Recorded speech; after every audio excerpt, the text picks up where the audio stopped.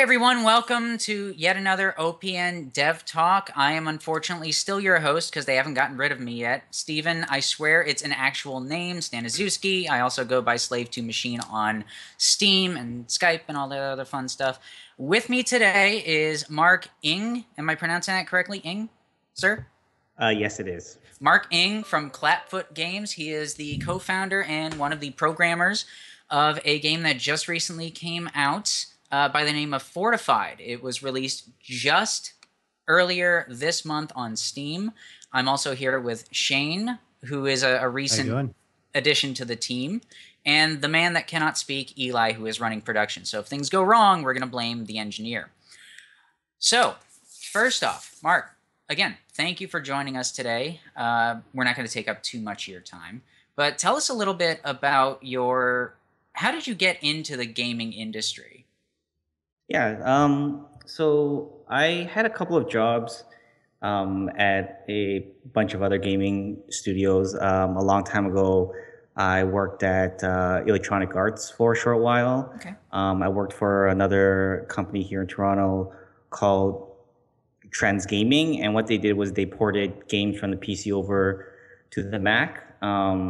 So I had a few years of experience in the industry, and at some point, 5, 6 years ago, as a hobby, I just decided to work on some projects on the side, and one of them was a mobile project called Tank Hero. Mm-hmm. It's a very small mobile title, and I was able to drag one of my friends and prior coworkers to work on that title with me. And at the time, we decided to put it onto Android instead of the iPhone, which is such a crazy idea at the time. But it was when Android was really, really small. There was only like one phone that was available for Android. And luckily, because we were one of the only games on that platform, we were able to find some success there. And eventually, we quit our full-time jobs and we were able to start a studio. And that was sort of the starting point of Clapfoot. So I have to admit, I haven't really played a lot of the older mobile games. I noticed that you guys did a lot of mobile work, and that it looks to me, and correct me if I'm wrong, that Fortified is the first PC platform game. Yeah, so we did mobile titles for around 3 to 4 years, Mhm. and it's kind of funny because a lot of the stuff that we were trying to do in the mobile space was actually sort of take the console-ish type of experiences and shrink the scale and try to put it down into a phone game or a tablet game, and eventually, so the console PC gaming space was sort of something that we always wanted to do. It was at the back of our minds, but we just weren't really sure what the right time was. And the barriers to entry were quite higher 4 or 5 years ago than they were now. And one of our, and it got to the point where we finished our last mobile title about 2 years ago. It was called Hero Forge. It's a puzzle fighting multiplayer game. And um, while working on that title, one of the things we found that was a little bit restricting was that the mobile market was starting to make this turn um, towards free to play being the dominant monetization model, and that just kind of put a lot of restrictions on what we felt we were able to do. So it was sort of like the perfect excuse for us to be like, okay, well, since we always wanted to do a console game, and now we've been feeling a lot of these restrictions on the mobile side, maybe now is the time to do it. So we and also at the time the new consoles were coming out, so there was this new opportunity to sort of be um, early-ish on the new consoles. I mean, the consoles are no longer new now, but at the time they were sort of new. So um, sort of with all these factors involved, we were able to make the jump from mobile to console and PC, and yeah, it's sort of where we were before and where we are now. So what was it that changed? You mentioned 5 years ago, and by the way, I haven't gotten a chance to play Tank Hero, I admit, but It looks like one of the old style Atari games where you're just controlling the tank, you're just rolling around. And it seems like that is something. I mean, I remember when I was growing up, I played Battle Tanks, and there were a couple of other games. Tempest was totally different. Excuse me, Battle Zone, I think it was. It, yeah, there was Battle City as well for Yeah. the NES. That was Yes. sort of one of the main inspirations for it, and and it's kind of hasn't really held up, to be honest, after all after all these years. So if you take a look at it now, it's sort of like, whoa, like these graphics are not that great, and So but yeah. So, I mean, was Tank Hero something that you might have like started in college? Because we talked to a lot of devs, and a lot of them all say kind of the same thing, where it was just something I worked on the weekends. It was for a school project. I Was it a situation where this is something you always wanted to do? I mean, absolutely bar none, or was this just something you kind of stumbled into?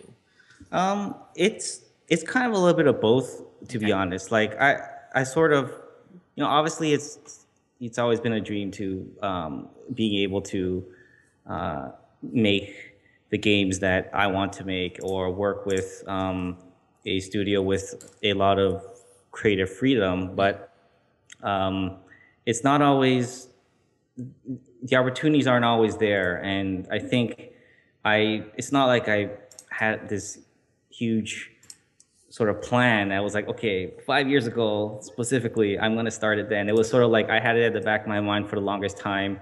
And when the barriers to entry were low enough on the mobile platforms, and there was a lot of other people doing it, it was sort of like, okay, well, now is the opportunity. Now, since I've always wanted to do it, now is sort of the time. And I was able to find the time, which I kind of look back and don't even know how I was able to find all that time outside of my full-time job. Because it's sort of like, I'm sure you've heard this so many times, but it's like, you finish your full-time job at 6 o'clock, and then you go home and you work on this other game, this other project, all the way until like midnight. And then, and you do that for like 4 or 5 months, or So, however long it takes. And so, then, yeah.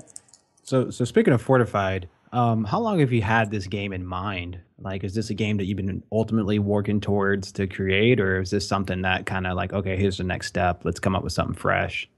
Well, I think one of the things that we were really interested in doing is a multiplayer game. I think that part of it was in the plan for at least a while.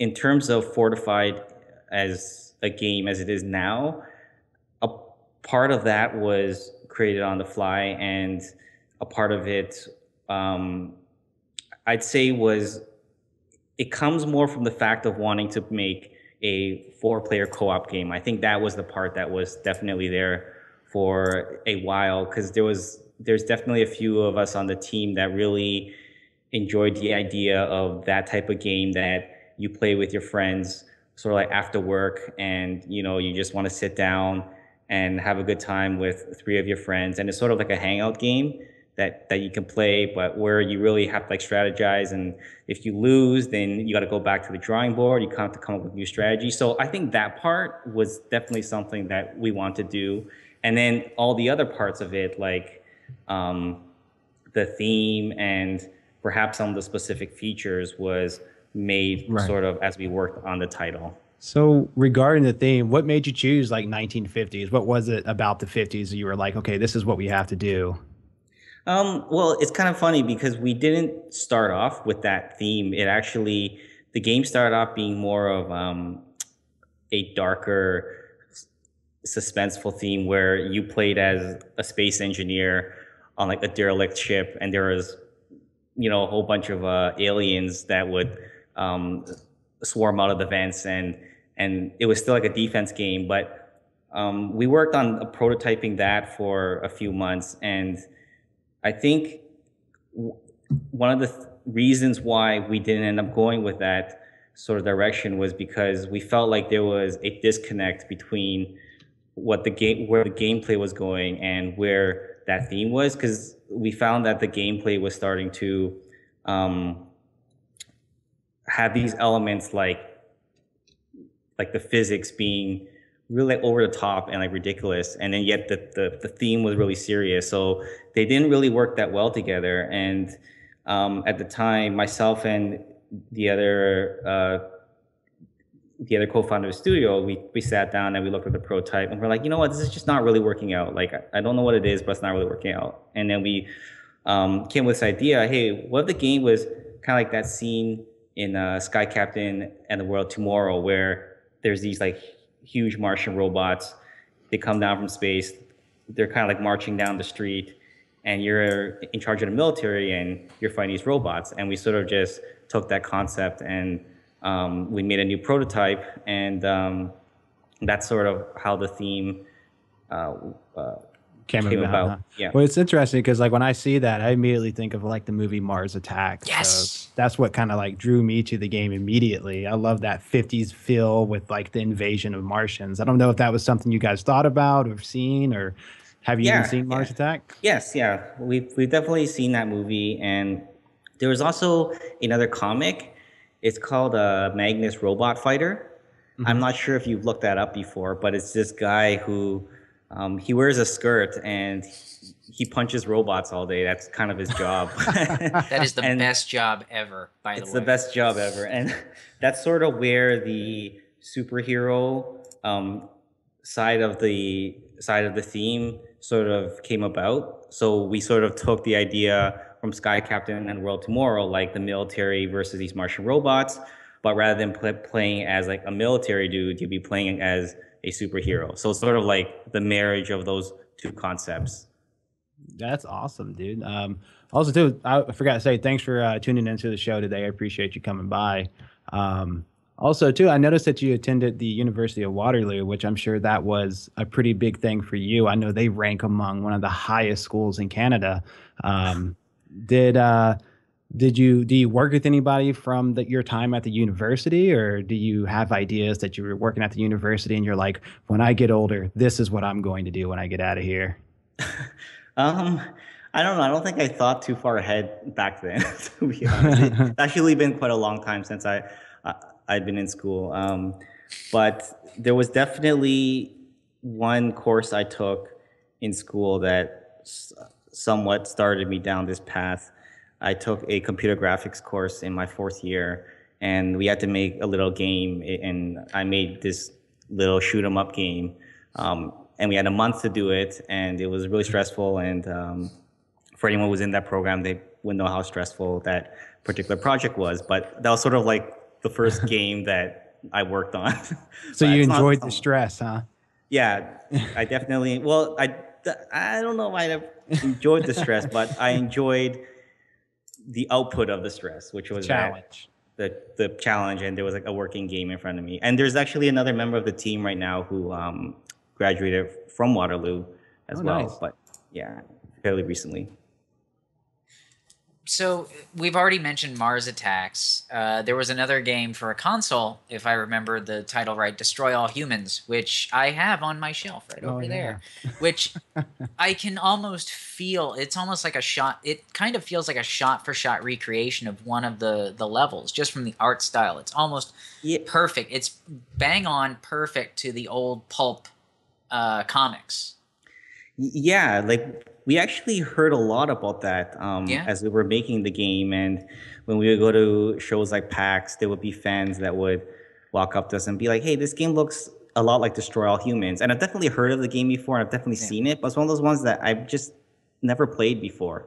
So, and I don't think any of us have really ever played it before, but we've definitely heard it sort of like over and over again, which is kind of interesting. Yeah, well, it's.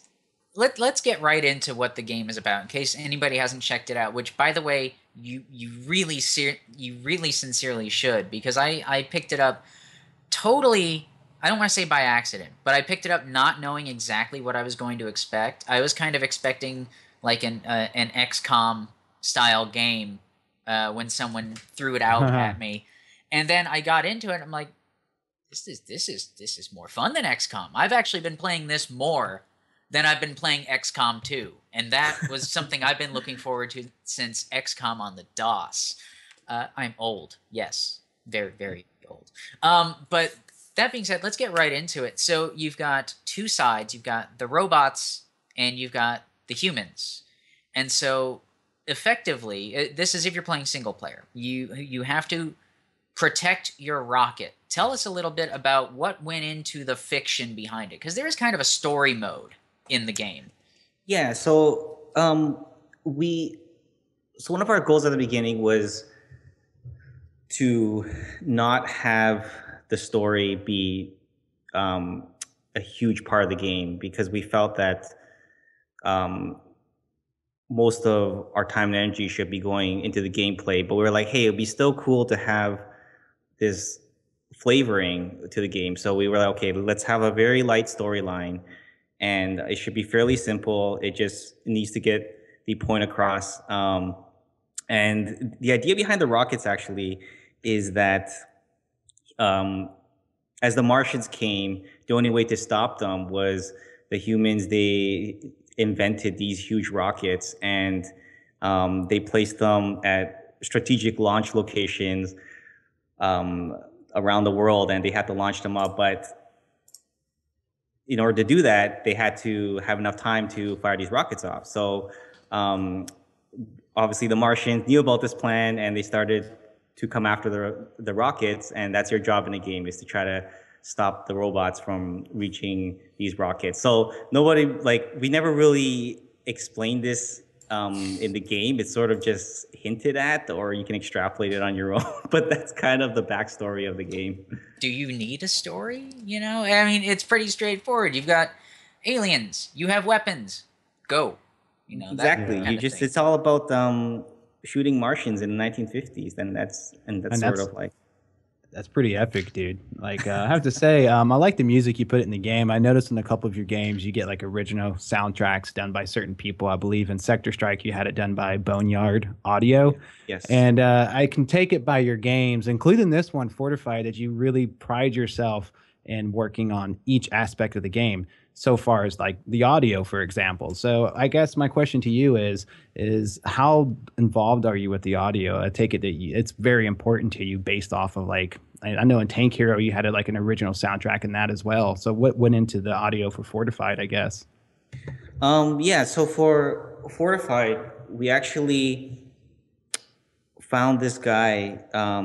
His name is Ram DePrisco, and he's a really talented composer. He's actually here in Toronto, and we found that he worked on a bunch of other pretty high-profile titles. So he was one of the composers on Gears of War, Oh, nice. and he worked on Guacamole Yes. as Yes, well. very good game. So we're like, okay, this guy's music is pretty good, and we felt that music was going to be one of the most important parts of trying to sell the theme of this game, because if it didn't have that 1950s vibe, if it didn't feel like, okay, this is straight out of a movie from the 1950s, it wasn't going to work. So we wanted to make sure that we had someone who was going to be able to pull that off. So he's local, so we were able to get him into our office. And after our first meeting, we're like, okay, we think this is our guy. And really from there, it just sort of took off. And it was actually nice because I think he really understood from the beginning what we were trying to go for. So a couple of the first tracks that went in there, including the battle music, was sort of, he nailed it like on the first try. And Nice. it was just really, really nice working with him. He's really flexible, and one of the things that's great is that especially for us as a small team, we don't necessarily have the resources of like a AAA game. So when working with him, if we had to like make a lot of changes, or if we needed to change our direction, he was flexible enough and very understanding to our team size, right? Yeah, I mean, that's incredible. Like I said, just going over your games, I see that audio is very important to you. That's what I brought it up. Speaking of which, like for example, Tekken for me is like important, has a lot of great audio. So my question to you is like, what inspired you to get into the audio so strong as you are now with all your other games? Like, what made you like, okay, audio has to be good for all my games? I think a part of that is actually comes from like the art team, which is kind of ironic because what many of them always say, which is kind of strange because they work on the visuals, but they're always like the audio is like 90% of the game and the visuals is like 10%, which I still don't really understand that. But so I think a part of that really comes from that part of the team really pushing hard to make sure that we give the audio the time and attention and the resources that it really needs. And they're constantly pushing for it. And we still feel like on Fortified, we could have done a few things better, and we sort of left some of the sound parts until the end, which is not necessarily like the best thing. So it's definitely that part of the team that has been constantly pushing for the audio to be the best it can be. So very nice. So tell us a little bit about some of the fun parts of the development. I mean, when you were going through, were there any points where you were just thinking, okay, maybe we should retool this? Because every project usually has that moment, right? Every project has that moment where they're like, we can't, we have to just scrap everything, or we have to scrap a good portion of it and start from scratch. Were there any moments like that? Yeah, I think the first biggest moment, which happened fairly early on, is the one that I talked about a little earlier when we had to change the theme of the game pretty drastically, and that required us to basically throw out all the art that we did, and we had to redo the art. And I think another part of the project where that sort of happened was for the invasion mode of the game, which if you've played the title, you know it's sort of like the replayable mode that has a little bit of a survival element. So at the beginning, that was very different from what it is now. Was sort of meant to reuse all the existing maps in the campaign and sort of just say, okay, you just try to like survive as long as you can, which is what a lot of other titles that have this sort of like wave-based mechanic. It's kind of like an endless gauntlet type of mode, yeah. Exactly, and that's what we wanted to do. But what we found was that without being able to handcraft the experience on those maps, on the campaign maps, it just didn't feel that fun. It just felt like we were trying to shoehorn in a mode into these maps that weren't made for that mode. So fairly close to us wrapping up major production on the game, we still didn't have this mode settled. So we thought, we tried a bunch of different things, and the thing that kind of stuck with us was, okay, the philosophy behind the campaign is that you have to go out into the map and explore and find all these places where you should place these defensive structures. And we thought, okay, well, what if the philosophy for this other mode was the opposite? So rather than you going out and placing all these structures out on the map, you actually have to try to do the opposite and try to build as close to your base as possible. So the goal is you have to really turtle in, because the turtling is something that we didn't really want to happen in the campaign mode. We didn't want everyone to just use the same strategy, just put all the turrets at the front of the base and you're done, right? So we were like, okay, well, that philosophy of turtling matches more up with the survival aspect of that mode. Like, you're really just trying to make the last stand, survive as long as possible. So we found that worked really well, but we had to really handcraft the maps for that. And another thing was, we also wanted there to be a random element. So we came up with this idea of gameplay modifiers. And I think one of the ideas that sparked that was this idea that it'd be cool if there was one modifier that made some of the robots like 3 times as large as they are. And I don't know if you encounter that, there's like a giant invader modifier, and it sort of really fit the theme, like these giant robots marching on the street. So that was definitely like the other point of the project, where it was a little bit like we had nothing and then we had to make something happen within a very short period of time. Well, my other question would be, when you're in the development of this, I see that it's on Xbox One. Was that a hard transition for you? Was it pretty smooth across the board? Like, were you making this game with the intentions of like, okay, this is going to be Xbox One compatible, so we got to, make it with the controller? How did that work out for you guys? Well, I guess first of all, like this has been our largest project by far. I think it was like took us 4 times towards the end of the project, but we were able to get it done.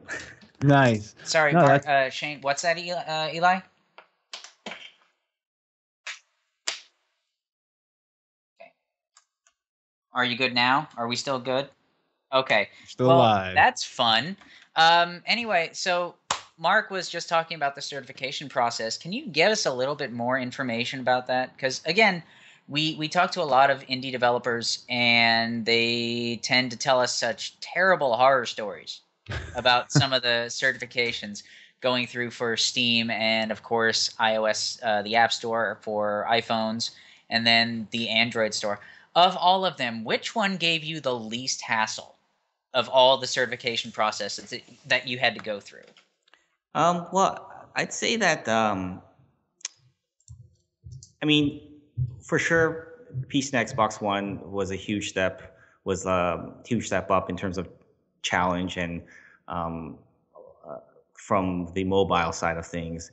Um, Between Xbox and Steam, it's kind of, I mean, Steam is definitely a more flexible platform, which I'm sure you guys have heard.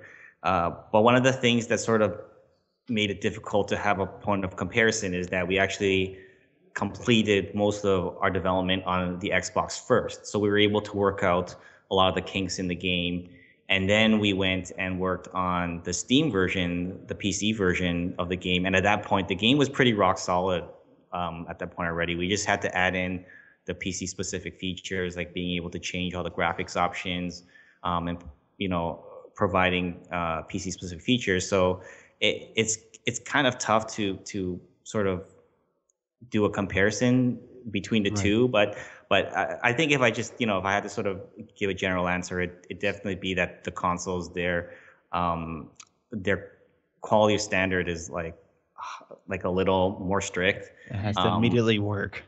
yeah, like it has to work 100%, and Right. which makes sense because if you're at home playing on your console, you expect everything to work Right. perfectly. Whereas, you also expect things to work properly on the PC, but because there's so many different variations of hardware, it's sort of more flexibility there, I suppose. And going through your game now that it's, up and running, and I know that this happens a lot with developers, but watching people play the game, like watching everyone play the game now, are they doing things that you didn't anticipate them doing? Are they finding things out that you're like, I wish you would have found that out? Anything like that, like anything you didn't see until it went live?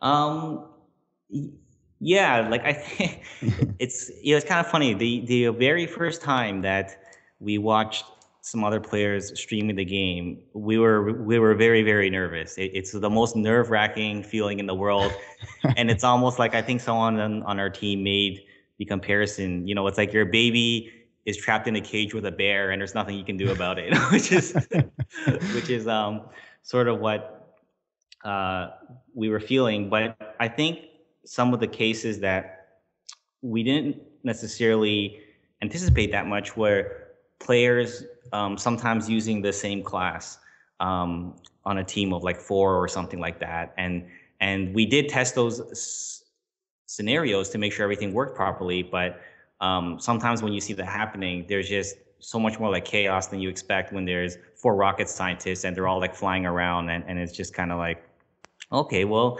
that's nice, but maybe that's not like how we played the game most of the time. So seeing that is a little bit cool. No, that's awesome. I think that's pretty cool. Like which is your class, I guess you can say. What are you playing?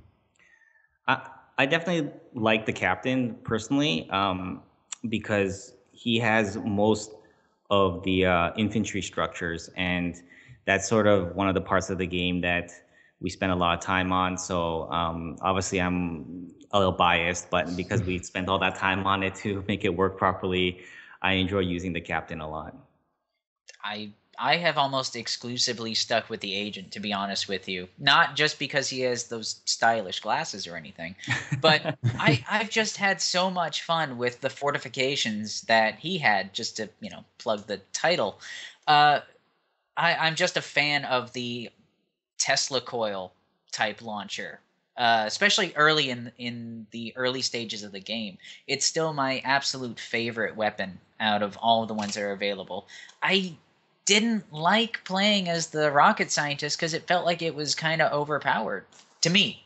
To Oh me, wow, that's actually a very interesting. It's kind of funny because we always hear like this wide range of feedback, and yeah, we've heard that like the rocket scientist is a little tough really. to play with. And one of the things that we sort of knew was that the rocket scientist, her early game is a little bit tough.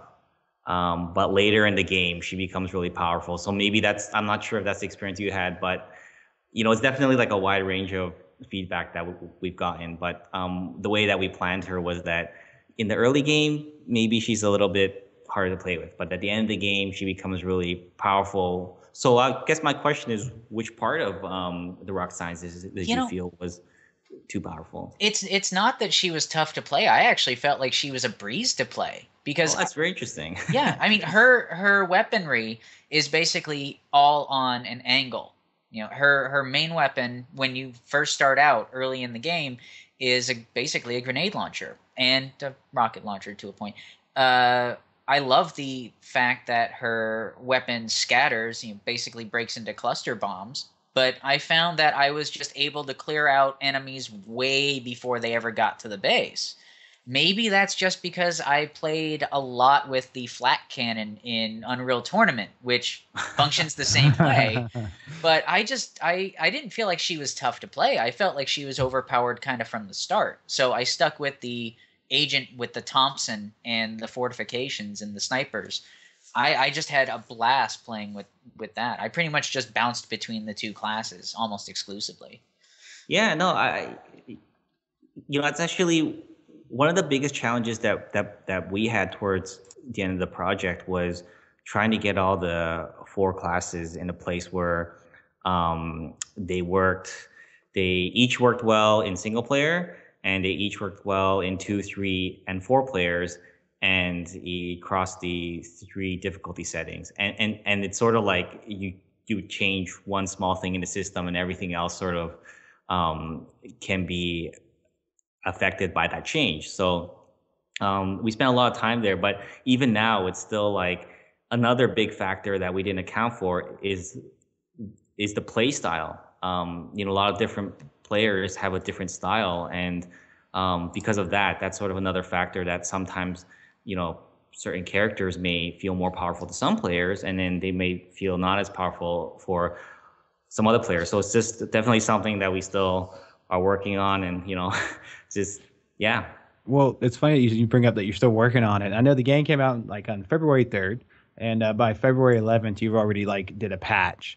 So that has me thinking that you guys are like on this like all the time. So how is that at the moment? You guys just like constantly watching it, trying to fix a ton of different things, or I'm sure you guys are all frantic right now about it. Yeah. It was really hectic on launch week and the week after that, and it's kind of like slowed down slightly. But one of the things is we definitely want to make sure that any of the major issues are worked out first, and then afterwards we might take a look at some of the other issues like the game balance and such. But it's not in our culture to just launch a game and then not ever touch it again. And that's not to say that we're going to be putting out like a whole ton of content or anything like that. Like we're still actually working out the plan for that, because we literally just launched a game like a few weeks ago, and we're sort of taking a breather and figuring out what's next. But I think at the minimum, we're going to make sure that we try to address any issues that may make, for example, on the PC, there were several major issues at the beginning with the voice chat, and people wanted to be able to chat with their keyboards. So that's something that we addressed very early on in our second patch. And it's those sort of issues that we're focused on first. And then once those are done, then maybe we will take a look at some of the other stuff. Yeah. And I mean, the reviews for this have been incredibly positive. How does that make you feel knowing that, like, when you're going checking out these reviews, that it's coming back like really, really good for you? It's kind of, it's kind of a mixed feeling because I think like we're always very nervous and like there's been good reviews and there's been some like mixed reviews, so it's always a little bit nerve wracking when reading the reviews. But our philosophy is here is that we sort of the reviews we care the most about are the user reviews first, and then we care about the critics, and then we care about after that, I guess, like everything else, right? Right. And so far, the user reviews have been pretty positive, so that's definitely we feel like we met our goals there. But yeah. Can you even play, like, when I ask this question, can you even play the game? Like when you're playing it, are you too busy going, oh my God, look at this little part right here? Or can you actually enjoy it? It's definitely tough, especially after playing the game so much. I think at the first week, like we had played so much Fortified that it was difficult to play any more of it. But I think after being away from the game a short while, it's definitely a little easier. And you definitely are constantly very critical about everything in the game as you're playing. Like you'll notice things that like users would never notice in the game. Like you will look at like a texture on a wall and be like, that texture looks like crap. And like nobody ever mentioned anything about it. But yeah, so. So of everybody that's on the team, I'm sure everybody has clocked in a lot of time playing the game. Who's pretty much the champ of the office at this point? Who's got the most under their belt? The boss is, right? Well, not always. No, I'm actually one of the worst players on the team. I'm not the worst, but I'd say I'm like one of the worst. But there's just there's just one member of the team. He was actually just like a part-time guy on the project, and he helped us with a lot of the play testing and with a lot of the game balance. And he's had hundreds of hours on the game, and he is by far the best. He beat insane mode on his own. He like soloed it, and he's played through with every character. He's beat the game in every single combination you can possibly think of. And it was kind of funny because we had this joke like, hey, so like, what were you gonna get you as your Christmas present? And we're like, we're gonna get you a copy of Fortified. He's like, no, I don't want that. I played too much Fortified. So, yeah. So you're basically, if I can say this, you're basically the grease stain on every map, is what you're basically saying. Yeah, exactly. That's awesome. So how's, like, I'm sure like your friends and family have been very supportive. I'm sure they've played a lot of Fortified over the last few times. You guys like getting it started up. How was that like for your friends and family to join you? It's really, yeah. I mean, it's really exciting when I think a lot of us, that was one of the things at the end of the project that was very nice to have is, hey, we can finally go and we can like send our friends, like free copies of the game, and they're able to see what we've been working on for the last 2 years. And they've been really, really supportive. Like the parents of one of the artists sent us like a case of beer. Nice. Which is really awesome. They're like, hey, congratulations on finishing the game. And his parents lives down in South America, so it's kind of like they sent us this case of beer, and it was, oh, wow. And it was just really nice, just knowing that like your family friends are there, and when you're finished with this long and stressful project, they're able to say, hey, I'm glad that you guys finished, and they're able to try out the game. So. No, that has to be a wonderful experience to finally say, "Hey guys, look, it's done." So, and just to enjoy it with them, I'm sure is like a great experience for you. Yeah.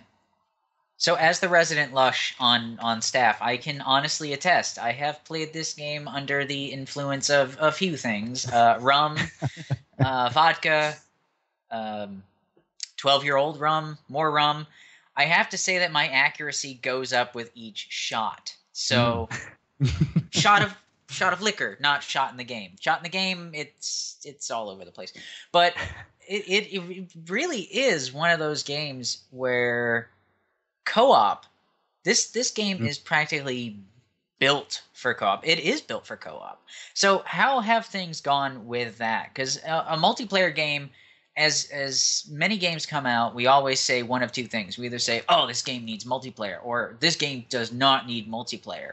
So it's not as easy as most would think to put together a multiplayer game. What are some of the troubles that you've had with that kind of thing? Yeah, that's a good question. I think the biggest challenge by far was with the game balancing, especially with a small team. Being able to test a four-player game was a huge problem for us, a huge challenge. And at the beginning, our first step in trying to address that was to bring the game to as many shows as we could, to try to put it in front of a large audience. And we had a four-player setup at PAX, so we were able to sort of get some idea about what an outside group of four players would feel with the game. So, and it was especially helpful when a group of four friends would step out to our booth at PAX and try out the game, and it was really positive feedback when they would come back the next day and be like, "Hey, we want to try the game on like a harder level or something like that." So that was sort of the first step, but it really it got to this point in the project later on where we knew that the testing was so hard, so we started to get help from outside. So we actually made a post through social media and other channels like, "Hey, if you're interested in helping us playtest this game, we're doing playtests with the public over the next 2 weeks." And we actually got a huge reception for that. We had 20 to 30 people come to our office and help us playtest. And even beyond that, we ended up going to a local college, George Brown College, which is a college here in Toronto. And and one of the staff members there was nice enough to lend us a classroom, and we were able to get a whole classroom to try out the game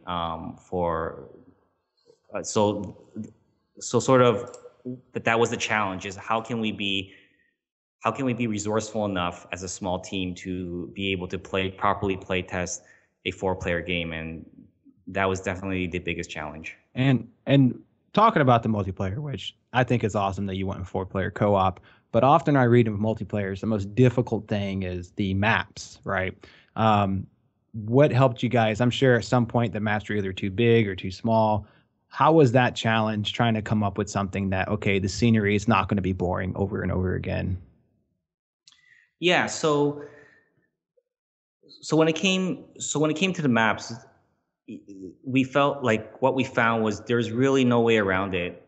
In a lot of cases, you really have to make something and watch it fail, and then you gotta try again. And we found that you can try to plan out a bunch of levels, which we did, but it would usually amount to we would try out a bunch of levels, and probably less than half of them would actually make the cut. And one of the things that we did find, because at the beginning of the project, we were thinking, oh, the later levels, they're going to be really complicated. There's going to be all these paths and like mazes and all this like crazy stuff. But we actually found that the more complicated it got, it wasn't as fun. Like, it wasn't very clear for the player what was happening. And in a strategy game like Fortified, the clarity is like super important. You need to know where things are, and you need to be able to formulate a strategy in your mind. You can only do that if the map was clear, right?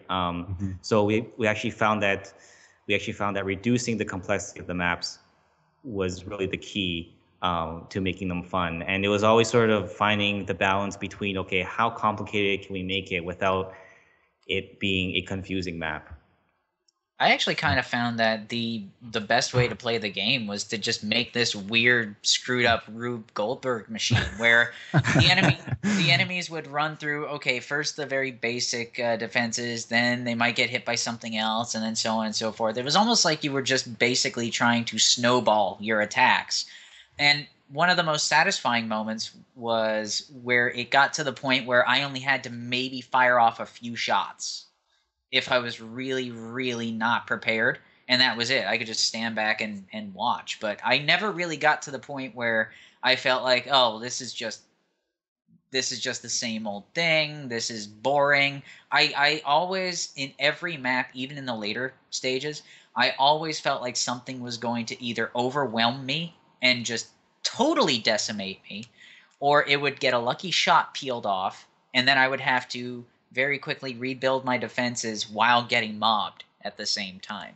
So how difficult was it? You mentioned balance a couple of times already, but how difficult is it to really balance that between doing the AI thing and then getting 4 human beings in a map?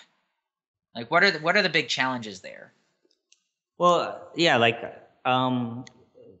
so like how I mentioned, I think that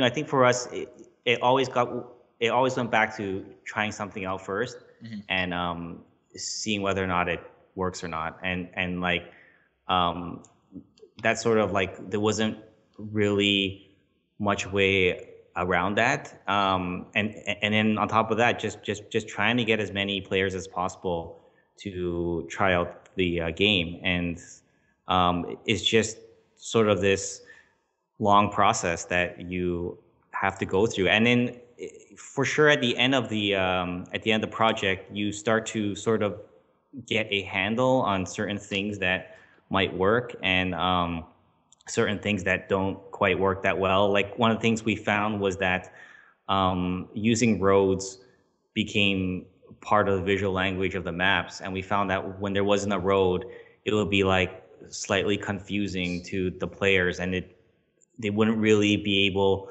to, it wouldn't be as clear to them that was a path that the robots will be marching down. So we tried to use that as part of the language of the game, and to try to put that in as many places as we could. So it's sort of like you learn, you start off with the least amount of information, and you do a lot of trial and error. And then through that trial and error, you start to figure out what works and what doesn't, and then you have like a bag of tricks there, and then using those bag of tricks later on down the road, it becomes more of a smoother process. So how much of a masochist does one have to be in order to go through a 4-player game with nothing but rocket scientists? I'm curious, because that just has to be straight out chaos every which way.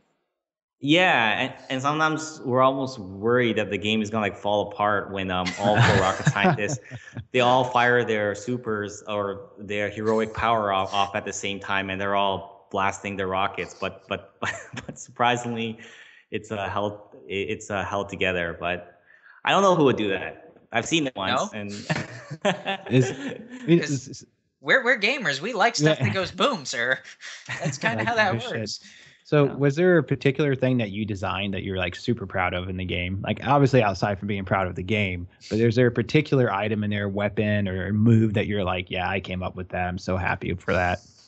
Yeah, I feel like the infantry system was something that I guess like it wasn't me personally who came up with that, but something that we came up with a team that we're super proud of, because it wasn't really something that we've seen in other similar games. Being able to sort of move your units across the map in like a defense game. Usually your defenses are very static. You just kind of place them and you sort of like forget about them after. But that was like the major twist in our game, is that you're able to react on the fly, and you're able to sort of have these structures that move. And that was also one of the hardest things for us to make work properly, and I think that's the thing that I'm personally like the most proud of. Oh, good. That's awesome. And the other thing I would have to ask is When you were talking about the art direction and stuff that you were looking at, when was it when you like you said that when you started looking at the 1950, you're like, okay, this is what we have to go. But was there like a particular art piece where you were just like, oh my God, this is it. This is where we're going? I think it was definitely the two things I mentioned previously, but specifically within those references, it was that one scene in Sky Captain and the World Tomorrow when those large robots, they land on the streets and they're fighting like the U.S. military, and that was sort of this one very strong like visual that sort of stuck with us. And then the other one was in the covers of Magnus Robot Fighter. If you just do a search for that comic and look at any of the covers there, you'll know what I'm talking about. That's awesome. Yeah. My question is there any moments when you're at home and you're like, it's about to go to bed and all of a sudden you wake up and you're like, oh, I got an idea. Like, how does that work out for you? Like when you're at your house or chilling, all of a sudden you got this really great idea and you're not even at the office. Yeah, it's kind of funny because I find that's when the solutions to a lot of problems, or when a lot of the ideas will actually happen, is when you're either taking a shower, or like you're walking home from the subway, or right before you sleep. And the right before you sleep thing is like the worst, because you're kind of tired and you're kind of like dozing off, but you're like, I know I'm going to forget this tomorrow. So I usually have like my smartphone right there. So if I think of something before I sleep, I sort of like write it down quickly, and then like I doze off. But that's definitely happened a lot. So, just to do a real quick plug for ourselves for a second, there's a thing that we have recently gotten into.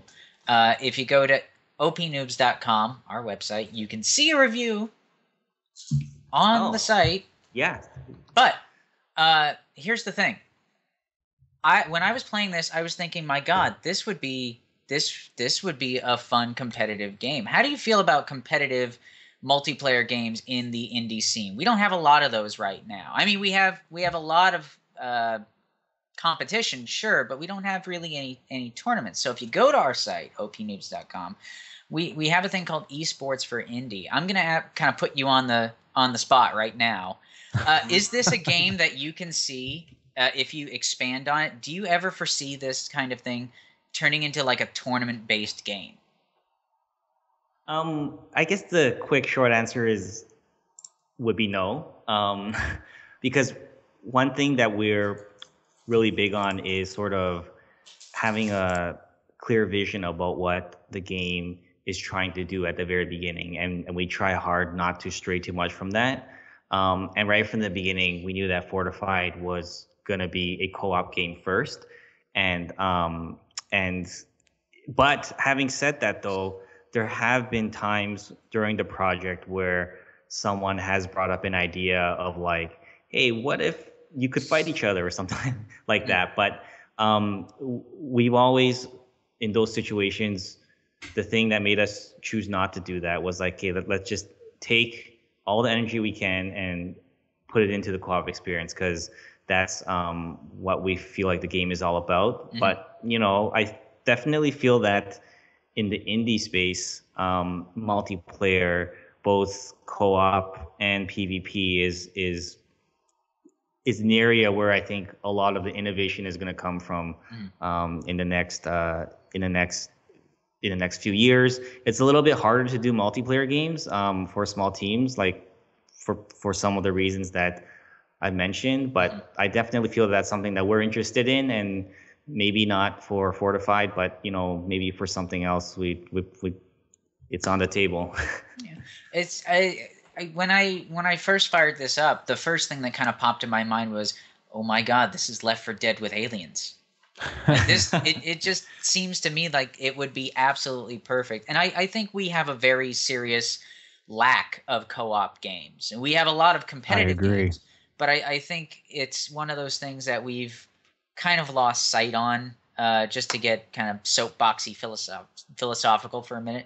We're so busy trying to blow everybody else up. Why not just join other people to destroy other people? Well, Yeah. why do we not have a lot of that? Is it a technical issue that indie developers have? Is it that they want to branch out from the, you know, uh, Gun Simulator 2016, like all the AAA titles are generally doing? What do you think it is, as someone that is pretty deep in the industry as a game maker yourself? So just to clarify, are you saying that there aren't enough co-op titles or In my not opinion, enough multi? it's a little bit of both. I mean, yes, a lot of games have online multiplayer, but a lot of them tend to be more of the, you are your own island where you are attacking other people. I don't think, me personally, I don't play a whole lot of multiplayer unless you count MMOs.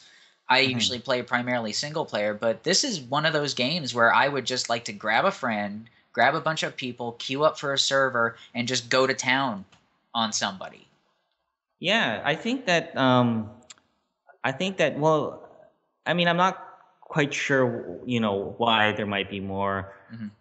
multiplayer games that are co-op versus PvP, but Hmm. I definitely feel that like multiplayer in general is something that is much harder to do as a small team. Mm. It's just like you can, if you were to take the amount of effort that you put into making something work in multiplayer, you'd be able to spend like you'd be able to you'll be able to make a game, I would say, that is single player in half the time you would in making a multiplayer game. So I think that might be the reason why multiplayer is not as big. But between co-op and PvP, I kind of not really sure actually. I feel like, um, I don't know. Well, So, oh, sorry. Go ahead. well, I was gonna say, just real quick, I was wondering, how did you determine your difficulty like scale? Like you were saying, there's different uh, skill levels in the office. At what point do you realize something is okay? This is too hard versus okay, maybe we're just not good enough and we need to get better. Yeah, so we definitely always err on the side of making it too hard, especially for a game like Fortified, because in a game like Fortified, that's sort of the point of the game. Like you're trying to defend your base and you're trying to make the last stand. And if you make the game, if it's not hard enough, the game gets like really boring fast. So as a rule of thumb, it's sort of like if if there's a debate like, hey, someone thinks this is like too hard and someone thinks this is too easy, we will always sort of be like, okay, well, if someone thinks it's too easy, it's still too easy then. Let's make it harder. So we're always sort of on that side of things. Gotcha. And I know it's a little bit off topic, but real quick, outside of Fortified, what is like your game? I guess you can say, what is your favorite game growing up? The game that like got you into gaming? Um, I feel like there's been sort of a shift in my taste over the years. I tend to play a lot more multiplayer games now.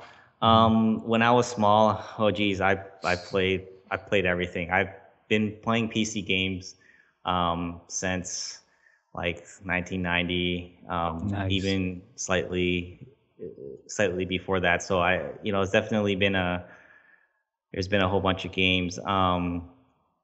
I've been a huge fan of Unreal Tournament, the first one.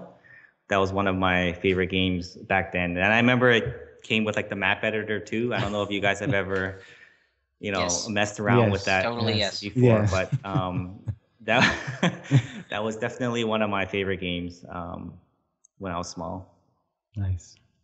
So I'm being pinged that we have to release you back into the wild very shortly, sir. So let me do the next bit of pitching. So the game is Fortified. It is on Steam right now. It is worth every single penny that I paid for it. It's worth every one of your pennies as well. Go buy it. But that being said, what is in the future for Fortified? Actually, what's in the future for Clapfoot? Uh, this is your first game released uh, on PC, on Steam specifically. Are you going to do more of these? Are you going to kind of take a brief hiatus and go back to mobile? What are the future plans? I think for sure our future is in console and PC. We had a lot of fun working on Fortified, and this is where we want to be. We're going to continue to support Fortified, and we're also going to be working on new things. We're already starting to experiment with some ideas, but and I think one of the things that we're really focused on is trying to bring some of the innovation in multiplayer that I was talking about a little earlier. We feel that there is a lot of things in multiplayer to be explored, and that's where we want to be exploring. So I noticed with the tank game, you had not really an expansion per se, but you did have another kind of side chapter for that one.